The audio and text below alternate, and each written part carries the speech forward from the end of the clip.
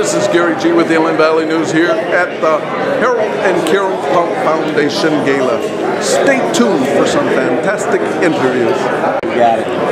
Marvin Menzies, New Mexico State head men's basketball coach, just here celebrating another Harold Pump Foundation event. Always a pleasure to come and support the cause, and as usual, you can see it's a special night. Happy to be here. Blessed.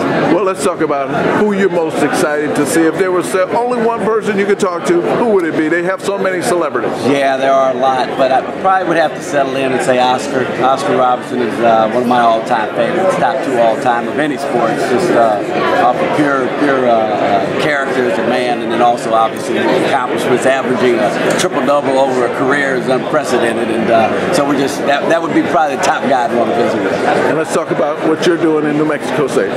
Well, right now we've been on a little bit of a run. We've got been there now 8 years, have 6 rings in 8 years, and we've been back to the tournament 4 years in a row, and 5 out of the last 6 years, and so we're pretty happy with the basketball success, and off the court things are going great. Guys graduated, just had 4 seniors that we lost, and all of them graduated, so I guess we lost them and the world gained them, so it's not all bad.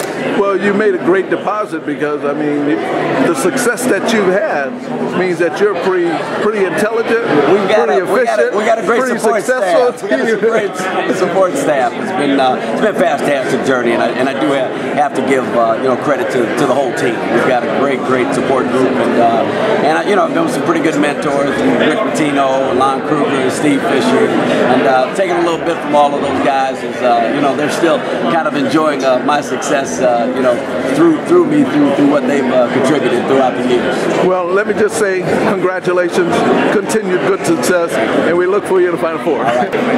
This is Gary G, and we are celebrating at the Harold and Carole Pump Foundation.